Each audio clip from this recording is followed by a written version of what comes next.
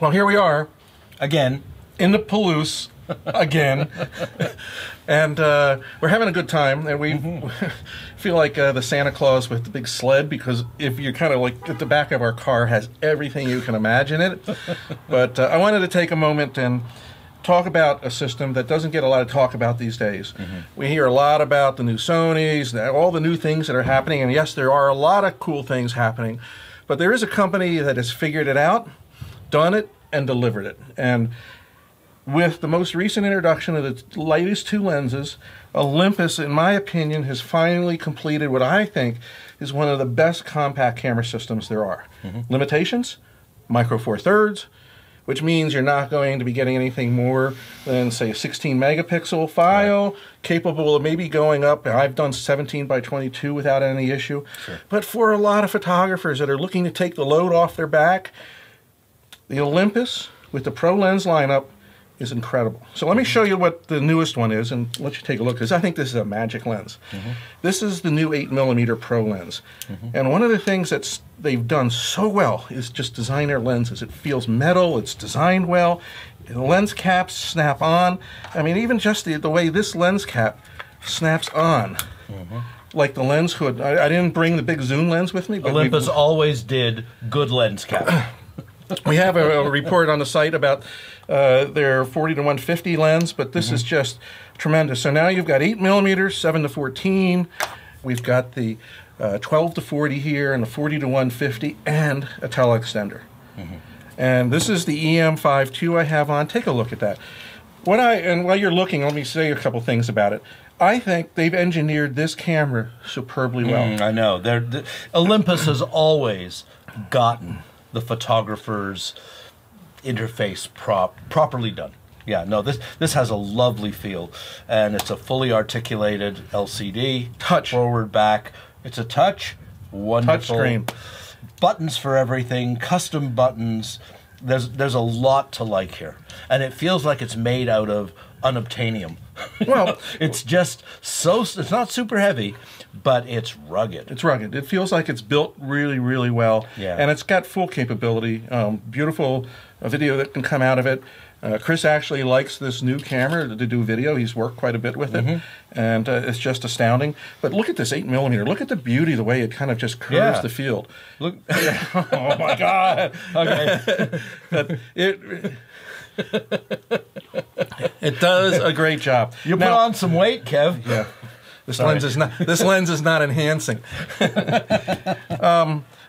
The 7 to 14, which is the Pro lens, and there's been a 7 to 14 Panasonic lens, which I've been using up to this point.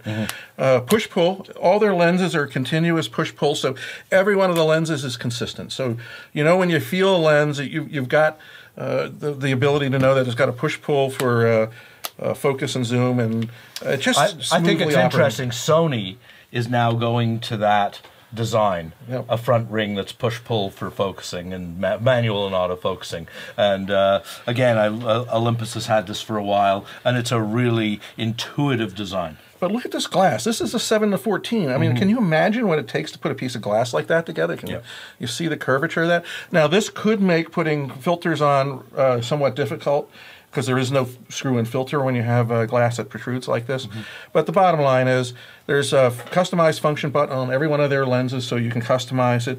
I think it's a camera that has matured to its age, and unlike a lot of the camera makers these days that are going mirrorless, that end up making big lenses, Olympus has done a good job to keep the lenses small, compact, and well-built. That is the interesting side of Micro Four Thirds.